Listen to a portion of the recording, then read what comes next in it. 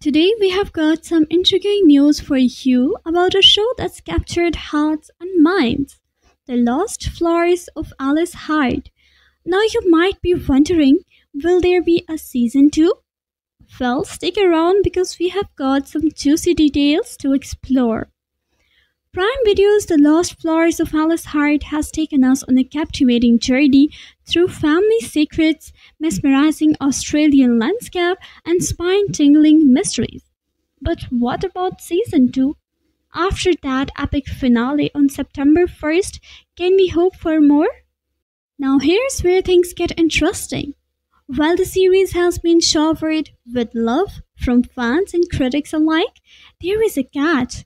The original novel by Holly Ringland doesn't have a sequel, and Prime Video has dubbed it a seven-part series.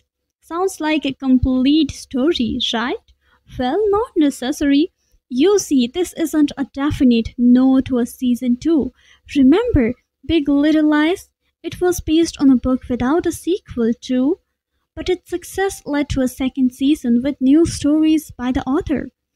The Lost Flowers of Alice Hart was also executive produced by Bruna Papandreou, who worked on Big Little Lies, so there is a glimmer of hope.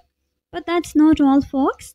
Holly Ringland, the brilliant mind behind it all, has been busy planning her next book, The Seven Skins of Esther Wilding. It's hitting the shelves early next year for our American friends. Imagine this, a journey from Tasmania to Copenhagen guided by cryptic verses and fairy tales. Sounds like another emotional roller coaster, right?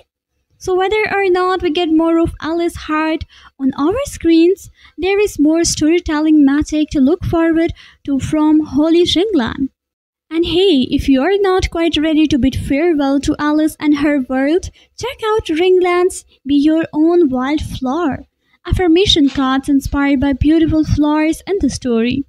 So my friends, the mystery of the Lost Flowers of Alice Hart Season 2 remains unsolved for now, but who knows what the future holds?